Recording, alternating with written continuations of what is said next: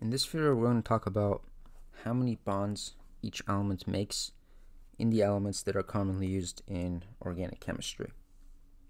So the elements that are commonly used are going to be hydrogen, carbon, nitrogen, oxygen, sulfur, and then fluorine, chlorine, bromine, and iodine. Now, to begin,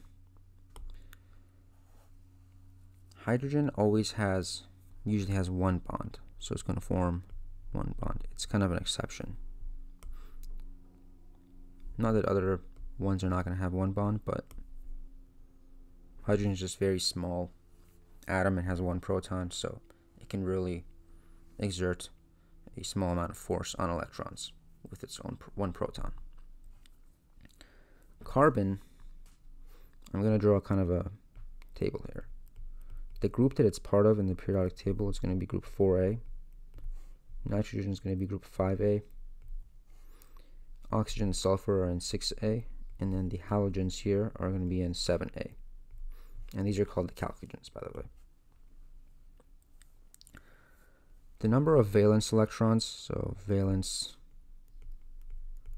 electrons is the number of electrons that these elements are going to have in their outermost energy level. Carbon has 4, nitrogen has 5, oxygen and sulfur have 6, the halogens have 7. So as you can see, the number of valence electrons corresponds with what group they are in on the periodic table. You just take away the A and you have the number of valence electrons. Now, most of these nonmetal elements want to have 8 electrons in their valence shell, and each covalent bond that they make is going to add 1 electron to their valence shell. So if they all want 8 electrons in their valence shell, how many bonds are each of these going to make? Carbon has 4 valence electrons in its neutral state. If it wants 4 more, it's going to form 4 bonds. Nitrogen is going to want 3 more because it already has 5. So it's going to form 3 bonds. Oxygen has 6. It wants 2 more to get to 8, so it's going to form 2 bonds. The halogens are going to want 1 more electron, so they're going to form 1 bond. Now, how about the idea of lone pairs? Every bond that these elements are going to make, so let's say we have a carbon-hydrogen bond. This bond right here is going to be made up of 2 electrons. So this is basically equivalent to 2 electrons. So every bond is going to take 1 electron. It's going to use 2 electrons, sorry. The leftover electrons are going to be left over as lone pairs. So how many lone pairs are each of these elements going to have in their neutral state? Well, carbon has 4 bonds. And if each bond takes up 2 electrons, that means it's using 8 electrons to make bonds. So it doesn't have any extra electrons to create any lone pairs. So carbon has 0 lone pairs. Nitrogen is using 6 of its electrons to make 3 bonds because it needs 2 of its electrons for each bond. So it's going to have 2 electrons left over, and when you have a lone pair, it's going to be 2 electrons next to one another. So since nitrogen has 2 electrons left over, it's going to have 1 lone pair. And then for oxygen and sulfur, it's going to be 2 lone pairs, and the halogens are going to have 3 lone pairs.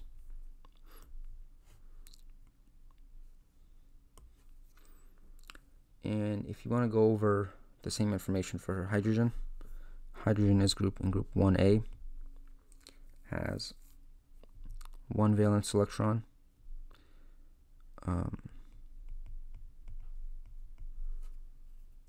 It's going to actually wants 2 valence electrons technically in its valence shell, but it only has 1, so it makes 1 bond and 0 lone pairs. We can look at a few structures to actually see how this happens. So let's take carbon. That's going to be attached to hydrogen, chlorine, fluorine, and bromine. Now, a lot of people think that the halogens react similarly as hydrogen because they both make one bond, but this is not true. Hydrogen is very weak. It's not very electronegative. These halogens, especially fluorine, have a lot of protons and they are very electronegative. And fluorine actually has 3 lone pairs, as we talked about, and so does bromine and chlorine, as you can see. Hydrogen doesn't have any of those lone pairs. If we analyze each specific element, we can see that it has the desired number of valence electrons. Hydrogen, as we said, generally wants 2 valence electrons. If we draw a circle around hydrogen, we can see that each of these bonds, by the way, is just 2 electrons. So it has 1, 2 electrons. So there's hydrogen. The bromine, usually all of these want 8. So bromine wants 8. It has 1, 2, 3, 4, 5, 6, and then this bond is going to be 2, 7, 8. So it has its 8 valence electrons, and it satisfies its octet rule. Same thing with fluorine and chlorine. Now carbon has 2 electrons per bond, so 1, 2, 3, 4, 5, 6, 7, 8. It has its 8.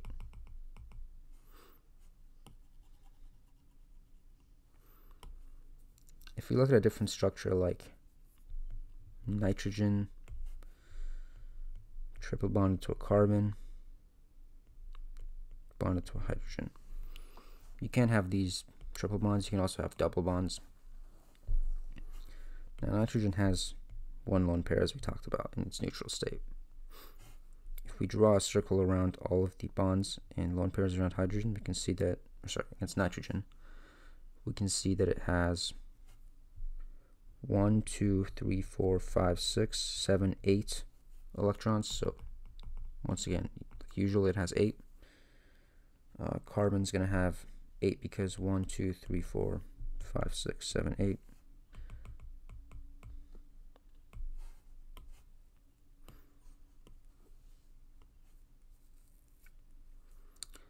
Another example we can go over would be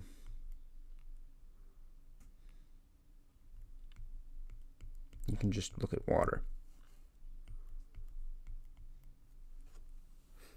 Now oxygen obviously wants, as like all the other ones, 8 electrons in its valence shell. If we look at this, it has 1, 2, 3, 4, 5, 6, 7, 8.